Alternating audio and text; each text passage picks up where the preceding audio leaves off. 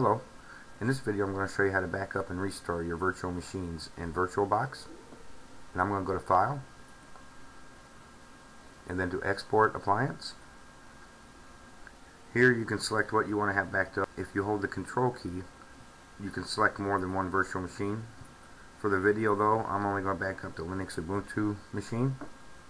So I'm going to click Next, and then I'm going to go to Choose, and I'm going to select where I want to have the backup saved to, and I'm going to select the desktop, and then I need to name it, and I'm going to click Save. Now I'm going to click Next, and then Export.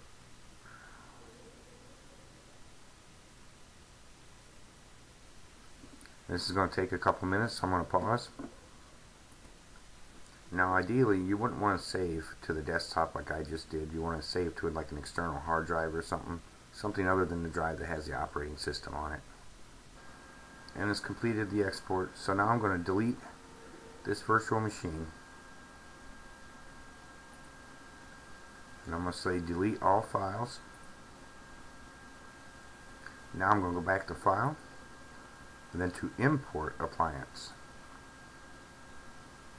I'm going to go to Open Appliance, and then I'm going to go to the desktop or wherever you save to, and then right here is the backup, so I'm going to click on it, then I'm going to click Next, and then Import.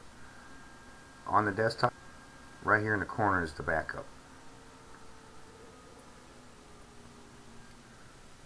And now while it's importing, I'm going to pause again. It probably takes about 3 minutes to complete the import. And here's the Linux Ubuntu machine.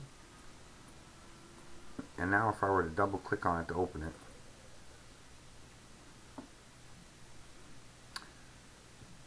there's the Ubuntu virtual machine. I'm going to close it out.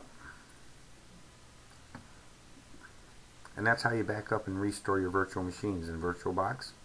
Again, it would be better to save to an external hard drive rather than the same drive the operating system's on. I just saved it to the desktop for this video. Thank you for watching. Have a great day.